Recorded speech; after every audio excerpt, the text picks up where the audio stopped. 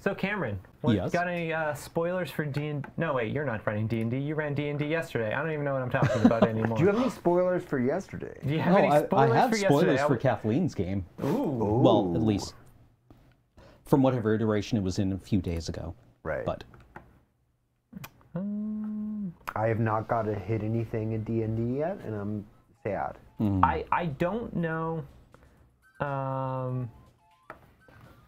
I don't know if Kathleen's going to have combat for us, but I'm definitely planning a combat encounter for my session. So, Yes. no. I gotta do my flailing. I mean, in my session, to be fair, could have had combat in it.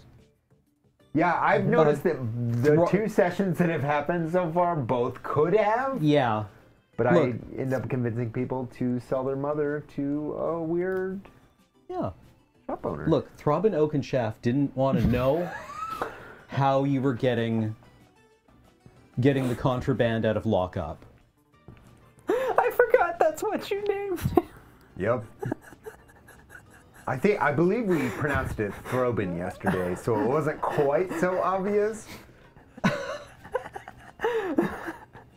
Okay, moving on. I want to print out and frame the list of material.